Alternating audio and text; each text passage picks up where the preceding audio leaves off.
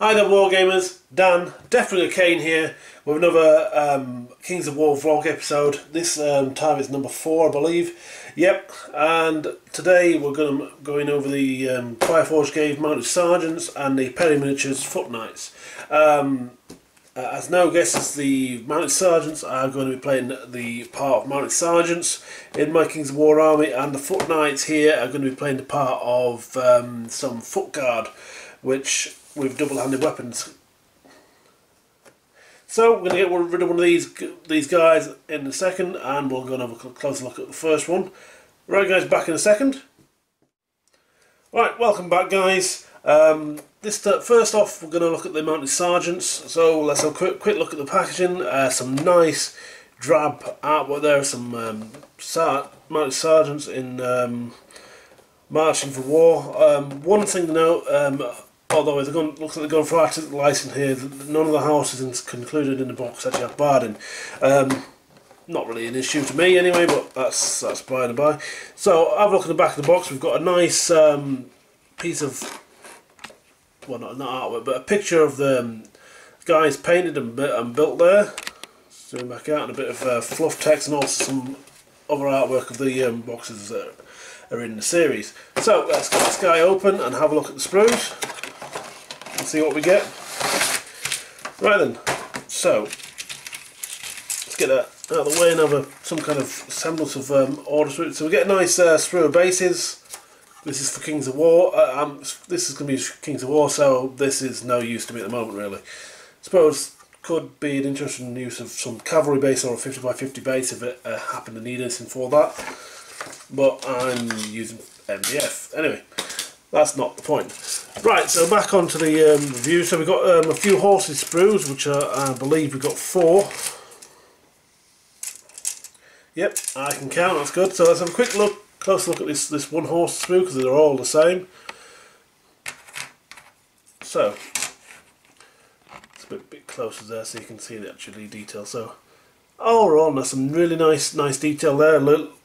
Nicely detailed tails, interesting heads, more tails, lots of different combinations available here. So you've got 3 horses per sprue with different, 3 halves and 3 heads, so lots of different combinations there. Again, we've got the molded base, which I'm not a fan of, but that's my issue and not yours, so I won't worry about that too much, guys. So that's a look on that side. Looks like they'll be nice and easy to go together. Not too much cleanup required there, I don't think. I can't see too many mould lines, but then again, I'm not really looking too closely. So what else do we get? Well, we get some sprues of guys. If I just zoom out so you can actually see what the box contains.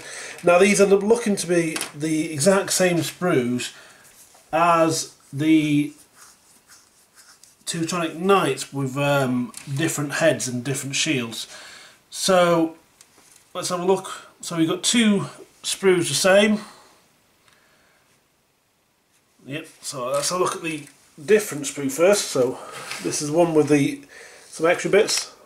So let's have a quick zoom in. So we've got some banner tops and banners here. So a nice horn there, which is a bit of a joke to me because the last lot weren't able to blow it in any way that I could think of. Some capes there, if that's your thing. Don't know if I'll be putting those on mine because I'm just lazy. And it's looking like the exact same bodies of the Teutonic Knights, but then again I suppose an armoured guy on horseback is an armoured guy on horseback. Again, the same weapon variants, some nice hand weapons and some shield arms. Big, love that. I still love that axe, even though it's the second time I've seen it. Some lances, some big kite shields, I think they're called. Some with arms and some without. So let's bring the other sprue back in. Mostly the same as the first sprue. This you get 2 of. So the differences being are the size of the shields, which we'll just do a zoom in here. So I believe the size from the Teutonic Knights were about the same size as these ones here that are on the command, well as I say command switch is what we'll call it now. So the shields are a lot smaller in this one because they're sergeants as opposed to knights. Again, you get the same weapon options, but we do get some nice sergeant heads. Now these may actually be the same ones as in the foot sergeants, which would make sense with them being sergeants. So nice bit of variation there in heads. Keep your sergeants nice and varied. So I'm going to off and build and paint these guys up, and we'll be back in a bit with these ones, but first we'll be moving on to the foot knights. Right guys, welcome back, and it's time for the foot knights to get their little bit of attention. As before, we're going to have a quick look at the box art. It's a nice little battle scene. I think it's from the War of the Roses era. Don't quote me on that, I could be completely wrong. But anyway, you get 38 guys in there. Sorry, I don't know if I said, but you got 12 mounted sergeants in the last lot, which I'm going to split into 3 troops. So you get 38 guys. I'm going to squeeze out 2 regiments from this, I think. So let's have a quick look on the back. Some heraldries. I think this is on for the command guy. Assembly guide, and a nice scale representation of the models inside. So let's have a crack these open and have a look inside. I do like the sculpts from Perry's, from when they used to do Games Workshop stuff, so this is a nice trip, will be a nice trip like down memory lane probably. So let's get the boring one out of the way first. I'll tell you what, we'll get the not so boring one. We get some nice heraldries again, and some nice examples of painted units. Oh, and that's nice, there's some banners. Some real banners. Also, one thing to note, this is on quite thick paper as well, so that's thick glossy paper, so it'll be nice and easy to glue onto a banner pole. Some instruction there, which could be useful. So we move that out of the way, and then we've got some bases, some various size bases. One there is even I've not seen the size of before. That's a very weird size one there. So anyway, it looks like kind of like a cross between a cavalry base and a 20mm infantry base, which is bizarre to me, but probably for the game these are intended for was perfectly fine. But anyway, not going to be using that myself. So let's see what we get in here. So we've got just one command sprue, I think. Yep. So let's have a quite close look on the camera at this one. Right, there we go. There we go. That's better. So, got guys with some a coat. I think it's called a surcoat. Again, don't quote me on that. I could be completely wrong. And a guy with what appears to be some kind of weird tabard on, or a dress. Well, that's just me. So, looks like he's got a guy here drawing his sword. A nice helmet there, a nice head helmet there. A sword, a sword arm for something. I think it's for the other half of the I think it's the Jabana pole. So that'll be nice and interesting. Some varied guys for the units as command figures. So let's have a quick look at what we get in the other sprues. Right guys, after that little jump, you do get 6 of these sprues with 6 guys on each, and lots of variation weapon options there. Let's zoom in to get a closer look at this. Right, there we go. So we've got lots of plate mail. Is it plate mail or armoured plate, or whatever the correct term is, guys? I'm sure someone can correct me in the comments below. So flip over those guys and have a look down the line. Really nice looking guys. So let's have a look at the weapon options. So lots of varied double-handed weapon options. So some kind of mean long spear thing. A nice two-handed sword there. Some spare swords. A nice hefty looking axe here, or is it halberd? I'm not entirely sure myself.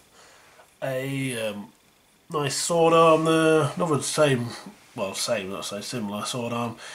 Got some off-handed knives here. Another sword arm.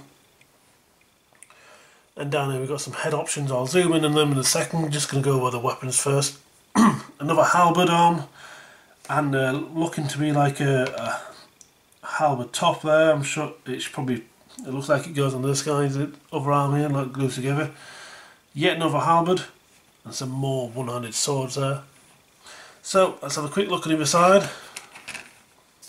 And I'm sure there's not much difference from one side to the other.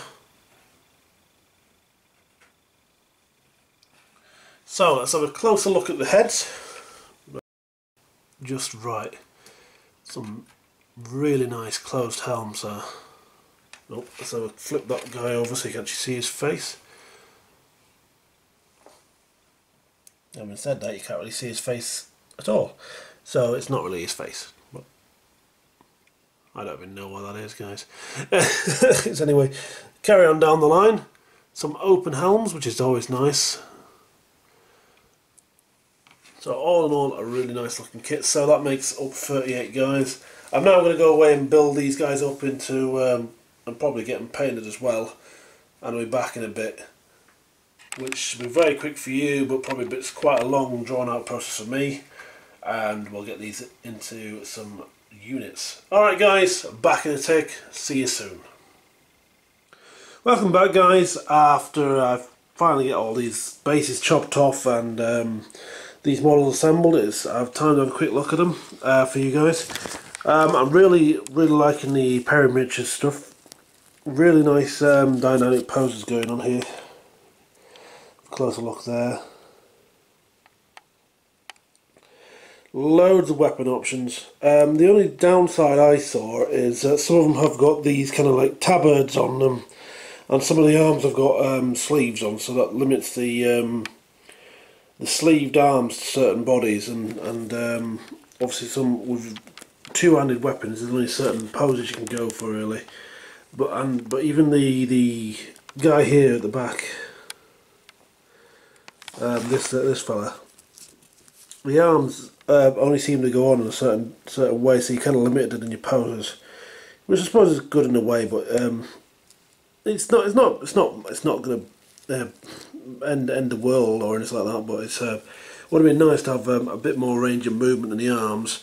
I suppose I could have cut them up a bit and repositioned them slightly, but that would have taken more work, and we all know what we're like. But onto the mounted sergeants, and it's amazing what difference a different style horse and head makes to these models. It makes them look completely different to me. I mean, you wouldn't have known it was the exact same bodies as that are on the knights, and on same arms, because it looks strikingly different. And obviously once the painted, because even the shields are dramatically smaller. So lots of dynamic poses and lots of head options, which is always good. So guys, I'm going to go off and paint these fellas, and I'll see you in a bit when they're all based up and finished. Okay guys, see you in a bit. Welcome back guys, after another mammoth or marathon or whatever you want to call it of painting sessions, I have finally finished all these guys. Really impressed with these Perry miniatures. At first I was a bit oh, hang on. Let's stop the shaky cam. There we go. At first I was a bit annoyed that some of them had these little coats on. It did actually limit the arms posability. So sorry, this halberd here has a pair of sleeves on, so it can only go on a well, basically it can go on the sleeve arms could go on any body, but obviously the guys with the coats on the torsos couldn't have the this arm, for example. They couldn't have this arm, so you're rather limited, so I decided to stick the guys with the sleeves onto the guys with the torsos rather than have the guys without sleeves and, or what do you call it, or yeah, without sleeves, yeah, that's what I was right with a torso. So I like this guy here. He's kind of waving or directing guys to stop behind him. I don't know, but the posability wasn't great with these, but they still look really nice, I think, because you're kind of limited obviously with the most of them having two-handed weapons where their arms can go. Is there a disagreement going on there, guys? I don't know, possibly. Then again, he might just be tripping over. But lots of nice poses. I decided to do something different with the bases as well. Don't think you can actually notice though with this angle. Yeah, tell you what, let's try and tilt the movement tray up a bit. You may be able to tell there's a slight the bases. I've used modelling clay or air drying clay. I think there we go. That's a better example. There you go.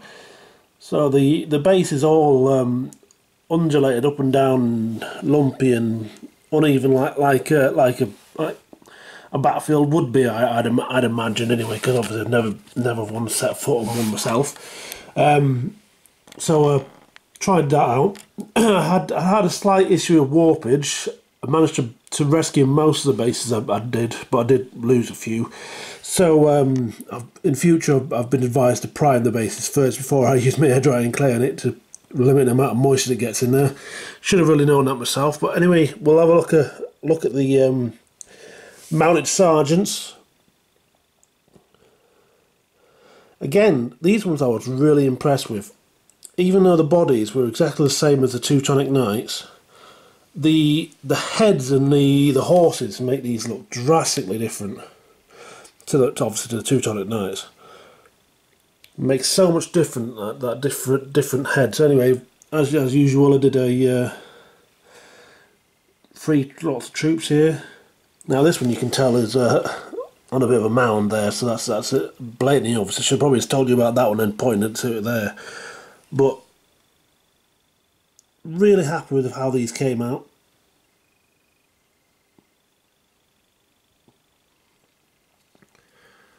And a nice banners there. So that's another 3 troops of cavalry and 2 regiments, or foot guard with 2-handed weapons, or a horde and a regiment and a troop, whichever way you look at it. Lots of options there. So as per usual, guys, I'm going to do a little showcase section at the end of this video, just like you've seen in the previous ones.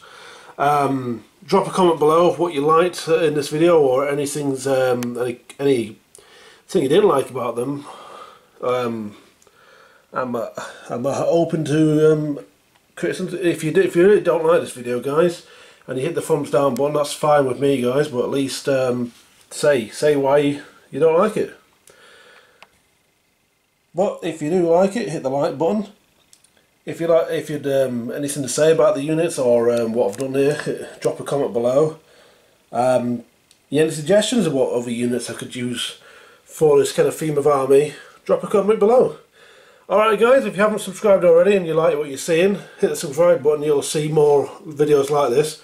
There will be some more battle reports coming soon for those guys who've been asking for them. Obviously me and Spud are busy getting our armies ready for the tournament at the end of November, and at this rate I should finish well before then.